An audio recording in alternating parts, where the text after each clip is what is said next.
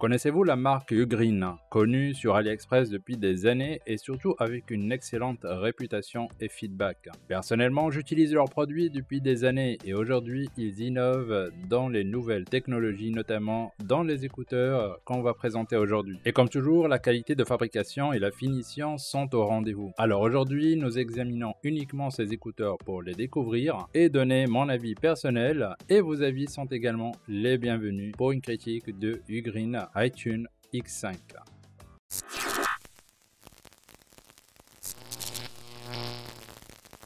Alors à l'intérieur de la boîte, on trouve le dock où sont placés les écouteurs HiTune X5, le petit package qui contient un câble USB-C ainsi que les bouchons d'oreille avec des tailles différentes, ainsi que le guide d'utilisation. Alors concernant l'autonomie, UGREEN annonce une durée de 7 heures d'autonomie en une seule charge et 28 heures avec le dock. La conception du dock est en plastique réflecteur avec un bouton reset à l'arrière, 3 indicateurs LED à l'avant pour vous indiquer l'état de la batterie et un port USB-C en dessous du dock. Bien sûr à l'intérieur on trouve les écouteurs qui sont magnétiques pour se clipser facilement dans le dock. Ma première impression avec ces écouteurs, ils sont honnêtement autre chose de ce qu'on a l'habitude de voir. Et c'est honnêtement une très bonne spécification avec un excellent prix. Je suis ravi de partager avec vous comment ils fonctionnent. Donc si vous êtes intéressé par l'achat de ces écouteurs, consultez mes liens dans la description ci-dessous.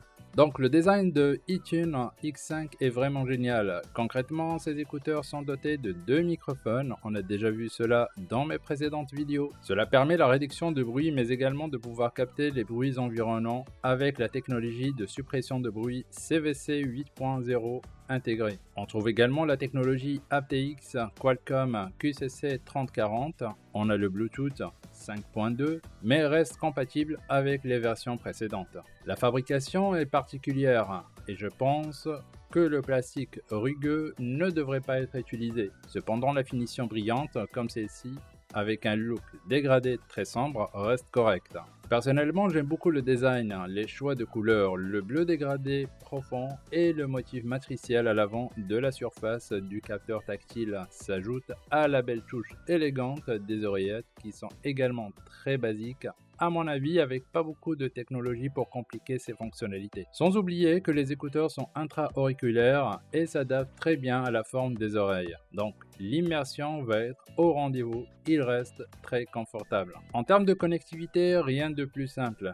L'appairage s'effectue en quelques secondes. Après cela, les écouteurs peuvent être utilisés en mode mono et stéréo. Vous avez donc la possibilité d'utiliser une oreillette au lieu de 2. Cela permet également d'augmenter l'autonomie. Leur forme et leur poids sont également un plus, puisque avec un poids de 5 grammes environ et leur forme, cela permet une utilisation extrêmement confortable. Cependant, l'utilisation n'est pas recommandée pour du sport. Contrairement à d'autres écouteurs, il n'y a pas de système qui permet de se fixer au cartilage de l'oreille en cas de mouvement intense. Malgré le fait qu'il vous offre une assez bonne protection pour les éléments quotidiens tels que les éclaboussures d'eau, de sueur et même de pluie légère, je ne pense pas que vous pouvez faire du sport avec. Côté contrôle, les écouteurs sont sensitifs, donc vous avez possibilité d'augmenter le volume, passer à la piste suivante, prendre des appels ou même utiliser la synthèse vocale. Une autre fonction que personnellement je trouve sympa, c'est le gaming mode. Cela permet de basculer d'un mode musique à un mode de jeu pour ne pas avoir un décalage entre le son du jeu, un point de plus pour ces écouteurs. Côté son, on a une belle signature sonore équilibrée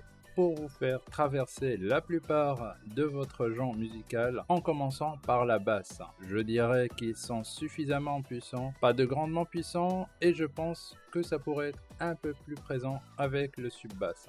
D'après mon écoute, ces oreillettes ont un son assez puissant vers l'avant avec des choix très avancés et concentrés. Un peu métallique parfois, les voix masculines sonnent corsées et très satisfaisant avec les aigus. Rien à redire car elles sonnent toujours bien avec des genres pop passant à un genre rock classique. Vraiment, elles ne déçoivent pas, tout sonne juste harmoniquement. Mais une chose à noter est que ces écouteurs sont un peu réglés vers l'extrémité plus froid. Oui, la basse est toujours présente, mais si je peux identifier une fréquence dominante dans ces écouteurs, ce serait les aigus. Par contre, je trouve dommage qu'une application n'ait pas développé pour un meilleur contrôle avec des égalisateurs, mais tout porte à croire que UGREEN ne fait que commencer. Donc il est possible de voir cela prochainement. Niveau d'appel téléphonique, les autres peuvent m'entendre haut et fort grâce à un double microphone et les technologies ENC et TVC8 avancées qui va identifier votre voix et filtrera les bruits de fond pour avoir des appels clairs.